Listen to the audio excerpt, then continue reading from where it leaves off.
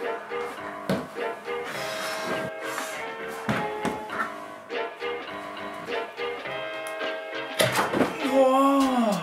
What's going on, ladies and gentlemen? We got a parcel. Can you imagine? Some new climbing holds arrived. This time from Poland, actually, from Henry.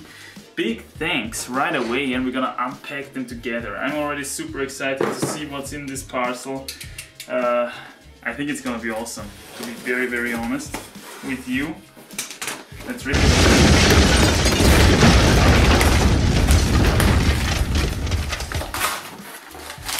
There we go. Ooh. Look at that. 45er. Can be an edge or an undercling or pinch even. Nice. Wow. Look at that. That's his slopers. This is gonna be super hard to hold on the wall, I think. Maybe we can make something more compression-like. Ah, look at that. Beautiful sticker on there. Oh, this is something interesting here. When you look at these screws here, that's because this is actually supposed to be an undercling. Yeah. So I think this is gonna go on the wall like this, and that's gonna be interesting because that's gonna be super tough to hold as well. But that looks nice, man. That looks really good. Oh, something smaller there. A little bit of an undercling maybe as well. Also slightly sanded in a pinchy way, as you can see. Wow, this really looks amazing. It's super smooth, and I also really like the texture of the wood, the graininess. Ah, that's what I've been looking forward a lot. Look at this beautiful pocket. Damn, that feels super hard, man. It's super smooth inside, but looks amazing. Wow, look at this pattern there. This really looks amazing. I'm really looking forward to mounting this one. Maybe I have to sand it a little bit better inside here. Oh, and here we have another one of the underclings. There's more. Wow. Wow. Look at that. One more of these guys here. And even one more. I think the edges here, they are a little bit sharp. I'm gonna sand them a little bit more around, as well as here. And then they should make for perfect holes. Even with the screws. Thanks a lot, Henry. That's amazing. There's more screws here. And of course some stickers. Alright, so here we've got the whole package. You can reach him, by the way, at 45er@gmail.com if you're interested in some amazing wooden holds from Poland. I gotta say thank you a lot, Henry. Have you got the close-ups of the holds already? No, I think it's yeah, this is amazing. Can't wait to set them and also to climb on these, really. But before our full attention goes to the new holds, I want to catch up with you on the sloper problem, on the hemisphere problem. I featured those holds in a separate video. What an amazing problem, really. It's number 26. I say 7C+/8A/+ or something along these lines, because of course you can do this boulder in two ways. As you can imagine, this is the right version. And as you can see, I mean, this went down quite solidly, I must say, in the first session. I just love how you have to always play the piano on these kind of holes. You always have to resort your fingers perfectly, you have to hit those holes perfectly, and therefore it is required actually that you are already really solid on your starting holes, you know. So as I said, this was the right version, and this is now the left version. Now, as a one-sided climber, I have the sad fate, of course, that one of these symmetry problems is always harder than the other, and this is the harder version. This is why I say /8A/+ or something, because this really felt like, I don't know, 8A/+ at the beginning.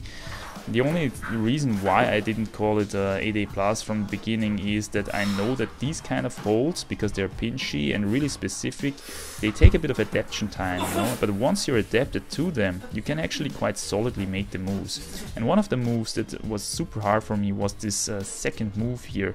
If you look at the left problem here, boom. Was much more active on the right side here when going with the right hand for this hold compared to the left hand, where I'm super straight, super, you know, not so active. And I suppose this is because, you know, as a one-sided climber, my left arm tends to be better at locking off things, while my right arm tends to be better at catching things.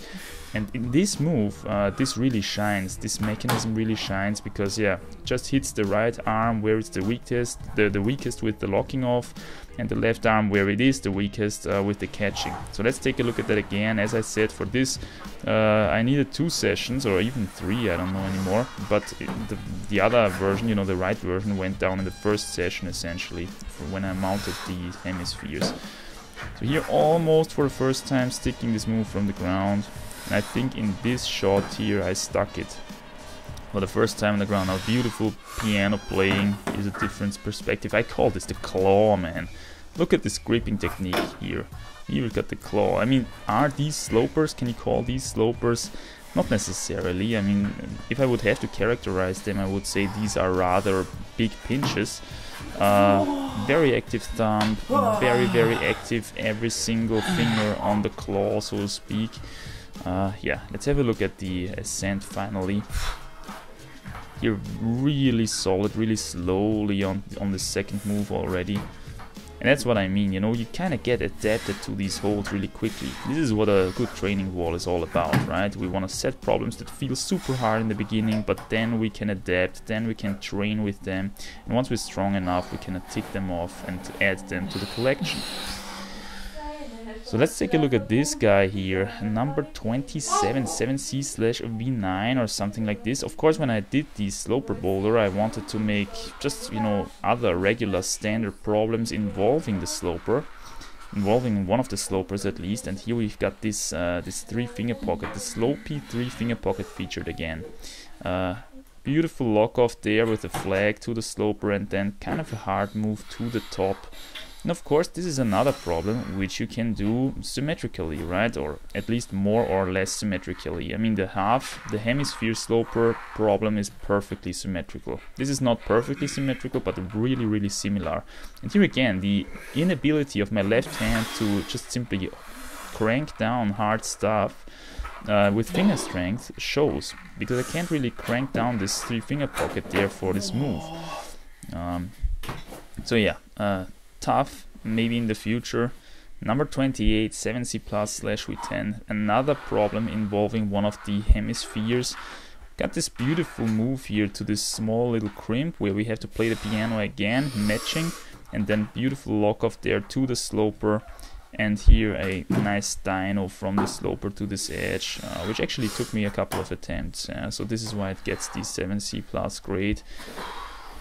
Another problem here, and this is finally featuring the new holes that we got from the parcel from Henry, and I gotta say, these holes are just amazing, man. I had to sand some of these a little bit more to suit them for my needs. As you can see, we've got a big right hand move here to this positive edge, and then sorting in the undercling on these 2 half ball footholds there. Beautiful move to the top. Now of course you could also do this the other way around, right? But before we look at that, we have a different perspective here, just to give you an impression on how this undercling and what this undercling looks like. As you can see, I've sanded it a little bit more positive, because otherwise it would just be too hard to hold for me in a couple of instances. So now we're going with the left hand for the first edge, which means we have to sort in the undercling with the right hand, right? So we see this is possible as well. Just a little bit of a crossing over into this undercling then. And although it doesn't look really spectacular than the other version, I would say it's actually a good grade harder, I would say. If I had to grade this, it's rather 7C compared to the first version. Of course, it would also be interesting to go into the undercling right away, right? And make one of these heinous undercling, you know, sorting ins. But this is just crazy hard, I found. So this is maybe something for the future. We will see. Number 30, 7C+V10 again. Another beautiful problem, I have to say, involving the new 2-finger pocket, and this is just another amazing hold, man. Super active to hold. We again have to use the technique that we discussed on the topic on the pocket video. You know, a little bit more active on the 2-finger pocket, not completely open here, a little bit more into the half crimp direction. This allows us to lock it off properly for the next move. And then we gotta sort in this heinous undercling that I made myself with the left hand. It's a different perspective on that, to give you an impression on how bad this actually is. It's just beautiful sorting in these side pull underclings like that. And then we've got a beautiful move, big move to the top, which was actually the crux of this problem, sticking the top move from the ground. So let's see it again here. You know, stepping, locking it off, bam, and sorting in the undercling with a nice dynamic move to the top. Boom. So yeah, these are problems. 26 to 30. 30 moves, 30 problems I should say on the home wall already. That's amazing. I hope you're crushing out there somewhere as well. I'll see you soon in the next one, guys. Bye.